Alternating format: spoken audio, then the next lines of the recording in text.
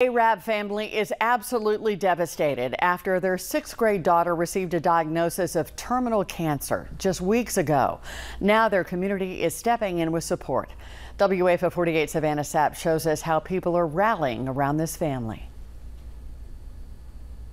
Brooklyn Williams had barely started 6th grade when tragedy struck for her and her family. After Brooklyn suffered severe headaches and double vision, her father Matt says they went to multiple doctors for answers.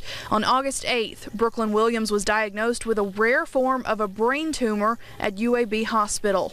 It's growing out of her thalamus, which makes completely removing it, it's a no-go. Williams says the rare condition means Brooklyn's body doesn't fight it on its own. She is currently undergoing week-long radiation treatments and chemotherapy following a devastating prognosis. It was basically, we're going to do treatment, and she's going to have 5 to 6 good months, and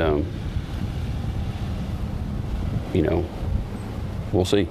When the news spread of Brooklyn's fate, the community in Arab sprang into action to support the family with medical costs. Josh Shoemate and his wife have kick-started the Team Brooklyn page dedicated to raising funds and sharing her story. It's huge to me to be able to get Brooklyn's word out, and to have people show their love for her. Arab Youth Athletics also joined the cause with a balloon release at a youth football game, which raised nearly $2,000 for the family. Cassie Vandrow with AYA is continuing to fundraise for Brooklyn's cause, and she shared her reaction to the community support. Getting the word out there and then kind of seeing everybody come together as one and rally around,